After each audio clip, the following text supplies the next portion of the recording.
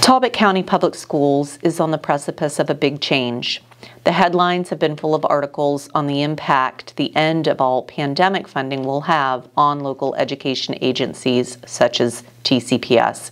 We use some of our funding to meet the early pandemic needs, such as increase the cleaning at our schools and on our buses, improving air filtration, providing internet access in rural areas of our county during the months of virtual and hybrid instruction. But we also use these ESSER and Maryland Leads grant federal funds to up our game instructionally. We finally created some of the coaching positions we've needed for so long. We purchased and rolled out the Science of Reading curriculum. We expanded our Grow Your Own program to include our support staff pursuing further degrees, and we supplemented our technology budget. The loss of these federal funds and the need to continue the work begun with that seed money is the reason behind our additional ask to the County Council this year. We anticipate approximately $12 million in grant funding next year. This is a decrease of $4.9 million from the current year. We examined every position and activity being supported by our expiring grants, and we identified the positions and programs which will have the greatest impact on our students as ones to be continued. So looking at our budget from the standpoint of both our unrestricted and our grant funding, our overall operating budget, including these restricted grant funds and unrestricted funds, is $3,021,000 greater than our fiscal year 24 budget. $3,021,000 is a 3.4% increase over our current budget. So our increase of 3.4% is right in line with the 3.4% increase in CPI inflation for this region of the United States between January of 2023 and January 2024. Our board approved our budget for fiscal year 25 in February. This budget is 89 pages long and is linked with this presentation. It hopefully provides a significant level of detail without being overwhelming because we want to be transparent. But rather than walk through the budget as it's presented in the budget book, budget category by category, we thought it would be more useful in this presentation if we broke down our request into the main reasons for the increase we are requesting to provide a better understanding of what is driving our needs in these areas. Because of that, we won't be talking about the areas where we are relatively flat in our spending, such as plant operations or plant maintenance or transportation outside of the purchase of buses. As I mentioned previously, our overall budget increase is $7.9 million. Approximately $2 million of that will be covered by increases in our per pupil funding, primarily in areas of pre-K, English learners, and concentration of poverty community schools. That leaves a $5.9 million gap between the funding provided through the state aid funding formulas and the needs of our budget. That is what we are requesting Talbot County include when forming their budget for fiscal year 25 for Talbot County Public Schools. Let's start with the biggest item, salary increases. Our most significant budgetary increase is in providing an increase for our staff. Our lowest starting teacher salary right now is $52,919, which we will need to increase by 13.4% over the next 3 years to reach the $60,000 target set in the blueprint. We've included a placeholder in our budget that moves us to close that gap, and we are currently in the process of negotiating with Talbot County Education Association. Dr. Einhorn will now discuss some specifics of our staffing needs. In order to maintain the work we have implemented to improve learning, we have prioritized 7 grant-funded positions that are expiring but are imperative to continue in our fiscal year 25 budget. Through grant funding, we were able to implement a new teacher mentor program.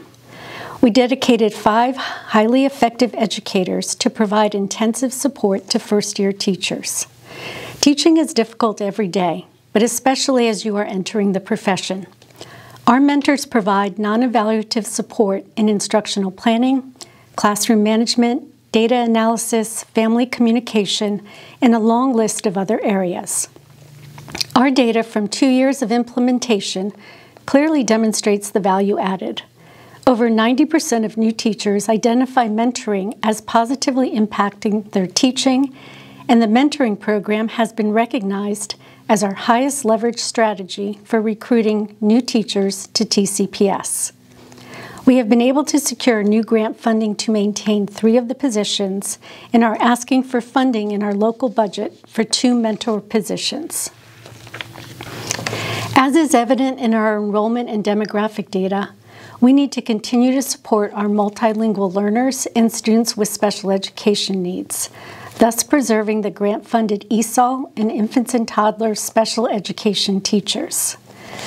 Aligned with strategic priority 2, maintaining the mental health services we have implemented in our schools is essential for a safe and supportive learning environment. If we are not meeting the mental health needs of our students, they will not be able to access the learning we provide them. The expanded requirements for data security and technology needs that resulted from the COVID-19 pandemic required us to add a network administrator. Those requirements did not end with the end of the pandemic, so we must continue to have someone do this vital work. This position assists in administrating the server infrastructure as well as server and cloud applications of TCPS's 2 data centers housing 70 servers and supporting 5,500 users. With the national teacher shortage, all states are vying to recruit the best teacher candidates. Our recruitment and retention facilitator coordinates that effort, as well as works with both human resources, teaching and learning, and our mentors to support new hires. This position will also be assuming some of the responsibilities for blueprint expectations for the career ladder and national board certification.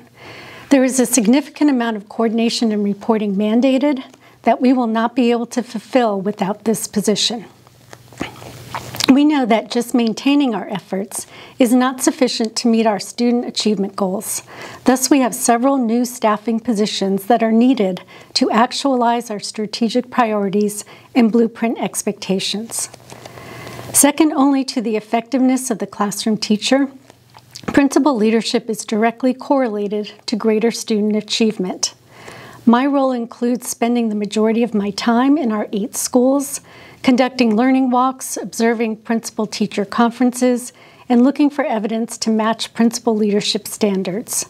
For this reason, we are requesting a Director of Teaching and Learning to be responsible for leading the curricular work and grant responsibilities, as well as state and federal mandates. This position will facilitate my ability to work side by side with our building leadership to build their capacity to serve their vital role. We are requesting 2 reading teachers to support the blueprint expectation that students will be college and career ready, and our district priority that students are reading by grade 3. One will be at the elementary level, and one will be for the middle school. We have never been able to provide reading support to secondary students, and this would allow us to address this learning imperative.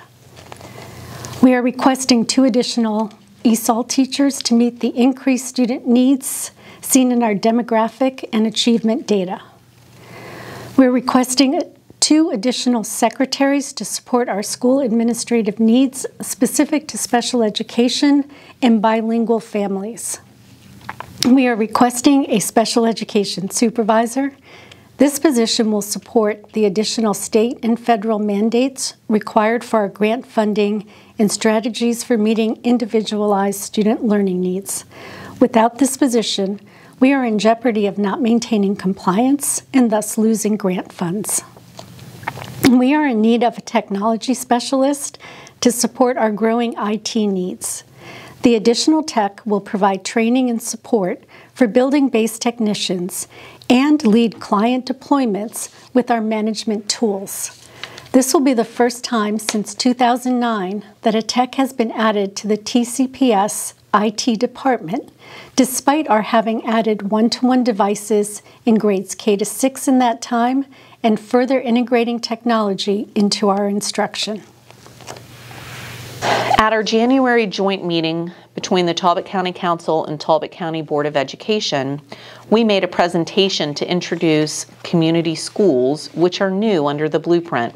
Community schools are implemented at schools with high concentrations of poverty. As Dr. Einhorn has mentioned, Easton Elementary first qualified as a community school 3 years ago. Community school staff have been delivering wraparound mental health support services to students and have been supporting our English learner families while developing a comprehensive plan for the future to provide the services deemed most important to students, their families, and the neighborhoods surrounding Easton Elementary. Implementation of that plan begins next year, fiscal year 25, and includes bilingual supports within the school to assist families and students, better access to healthy food for families, and vision screening. The implementation is a shared cost between the state and our county. Also, Easton Middle School has qualified starting next year to begin its development of a plan for community schools with all state funding. So, with the implementation phase of Easton Elementary kicking in and the new qualification of Easton Middle School, our community school cost will be increasing $550,000. This funding is very specific. It can only be used at our 2 community schools and for purposes directly related to providing needed services. We are sustaining our one-to-one device program in our information technology budget, which provides new iPads or laptops for students in the 2nd, 6th, and 9th grades. We have added to our one-to-one program the pre-K class, and also we now provide devices to all instructional assistants, which we didn't do in the past. Fiscal year 25 includes an infrequent cost, but a significant one, to replace our Edge router, which connects our network to the internet at a cost of over $200,000. The support for our existing router is expiring, and this is a key component to our network and its security.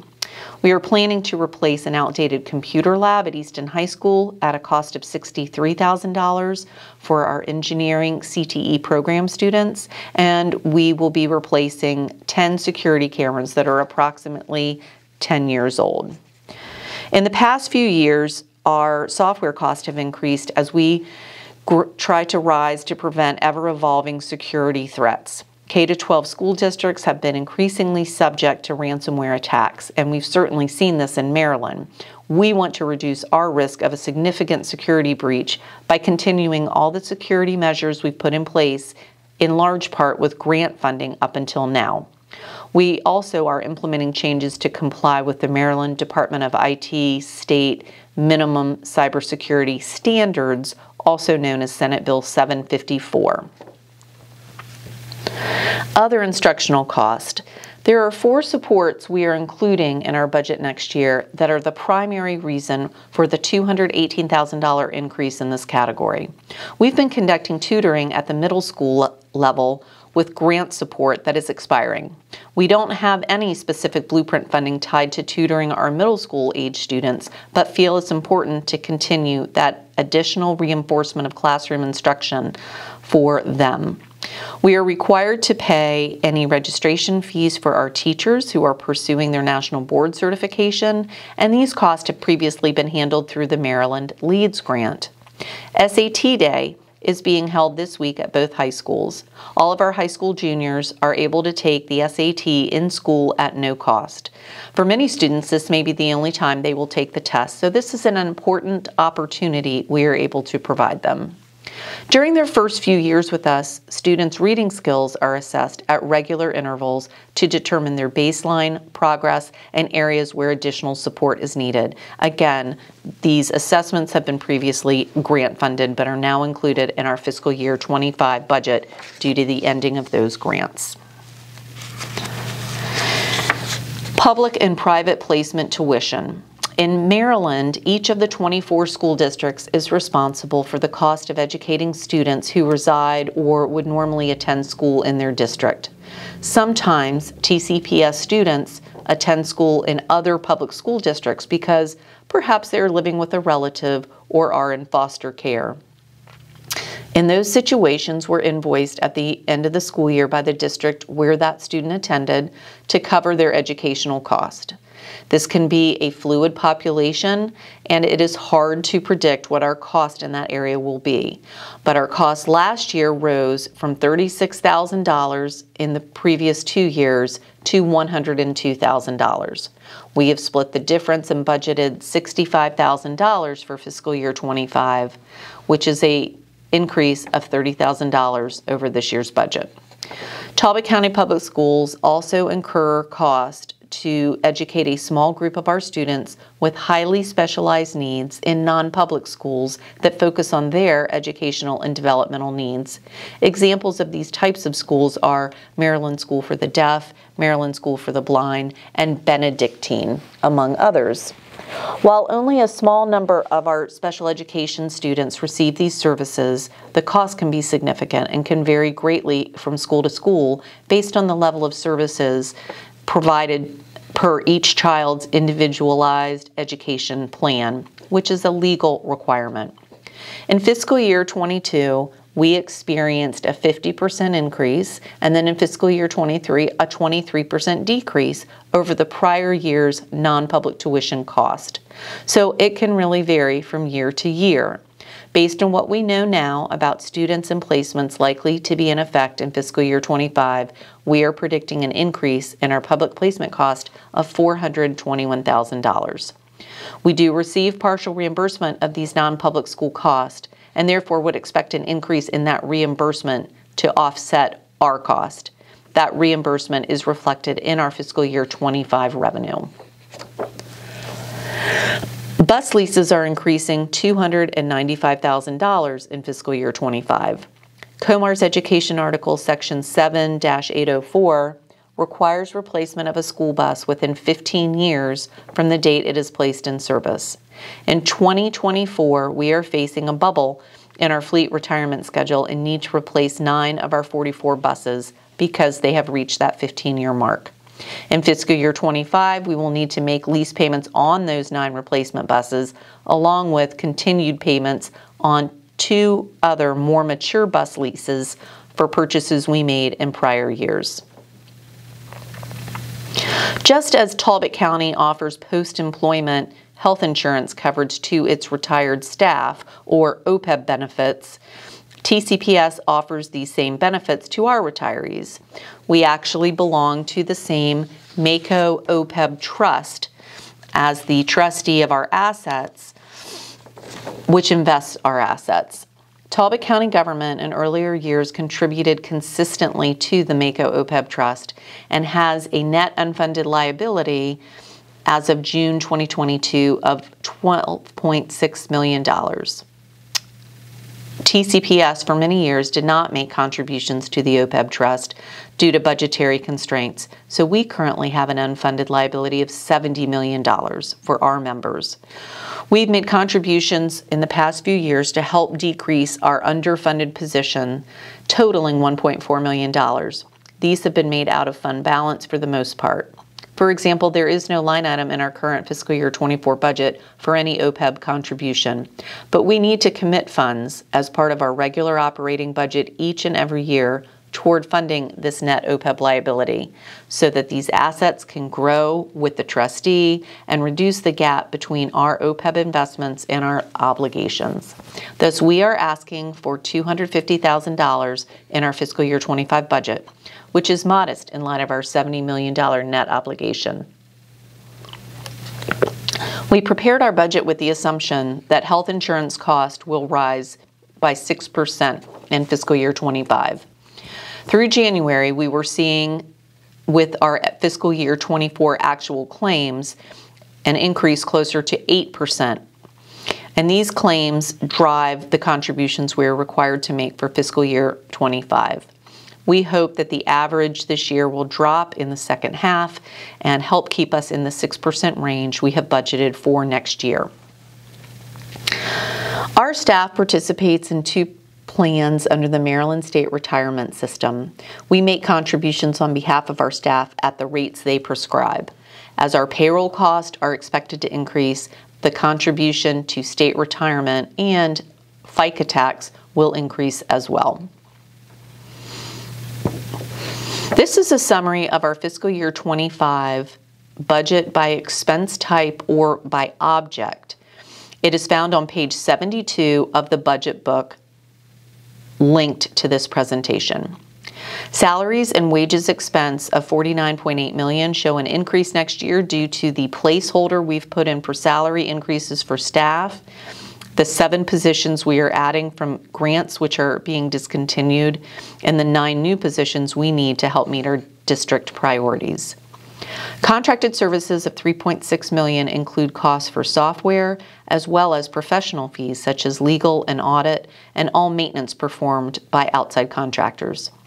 There is an additional $218,000 in other instructional cost I mentioned earlier for the middle school tutoring, SAT day, reading assessments, and NBC fees. Additionally, we need to expand our elementary age tutoring, and to do that we've budgeted an additional $50,000.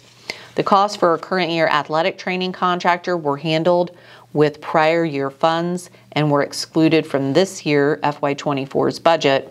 Thus, our fiscal year 25 athletic training budget has increased by $47,000.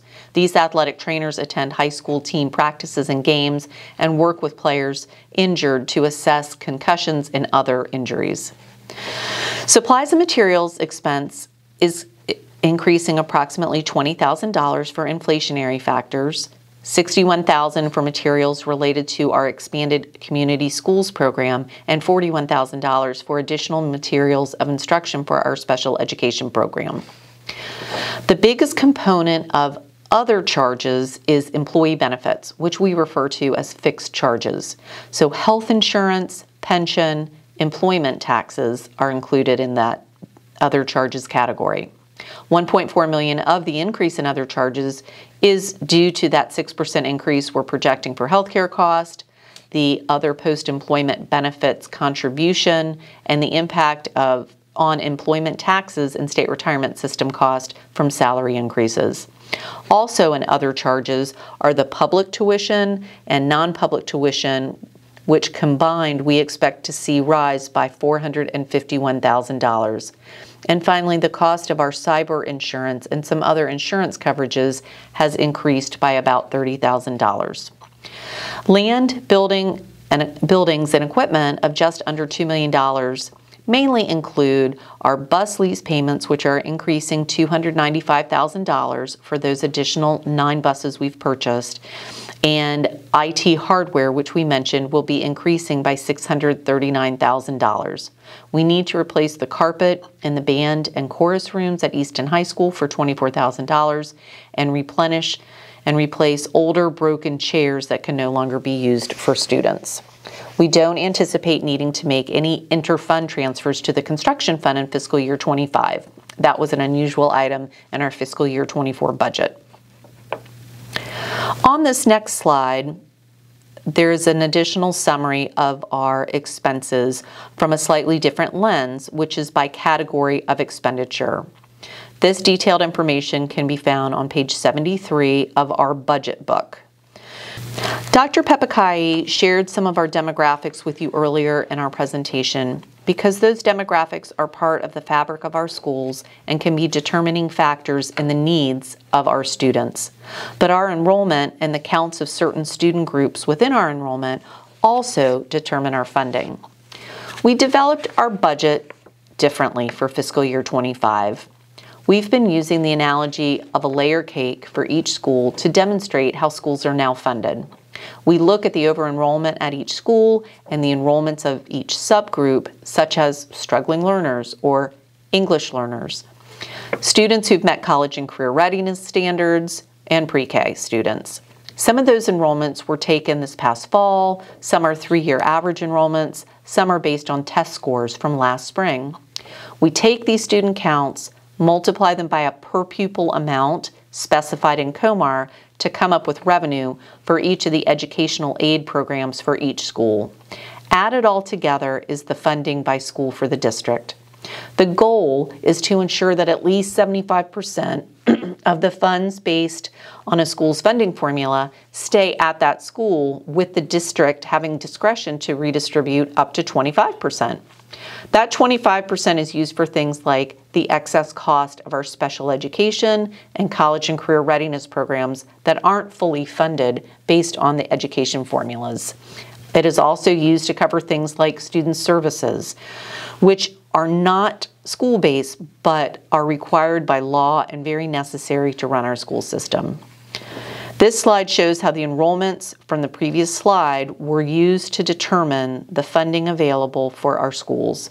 The bottom right corner shows some other sources of unrestricted revenue that are tied to particular purposes but not particular schools. This next slide presents the same information, slightly varied, because it includes community schools funding allocated to Easton Elementary and Easton Middle School. The $9.5 million in funding in the last line of this chart that is labeled as money at the district level is money that will be spread across the district at various schools and also supports district-wide activities.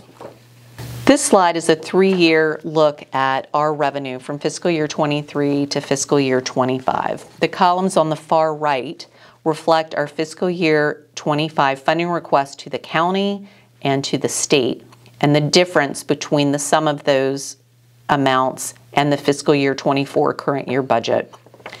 On the top row, all the way down to the row labeled National Board Certification, NBC, we show appropriations that are derived from our enrollments and the per pupil amounts, in other words, the funding formula revenue. That summarizes our request for funding totaling $79.9 million. Our final slide of this presentation are our capital requests. There have been updates at our Board of Education meetings regarding the construction project at Chapel. There have also been discussions regarding the turf field installation. The auditorium lighting system has reached its life expectancy at Easton High School.